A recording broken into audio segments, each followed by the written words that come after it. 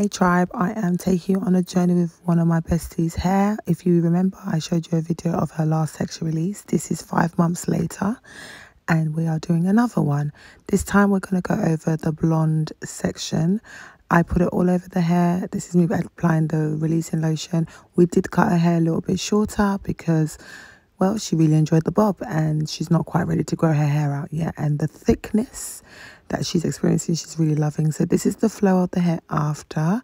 And I'm really, really, really loving this on her. I know I always say this, but bobs are so in. And I think that this look really suits her and she can wear it both curly and straight.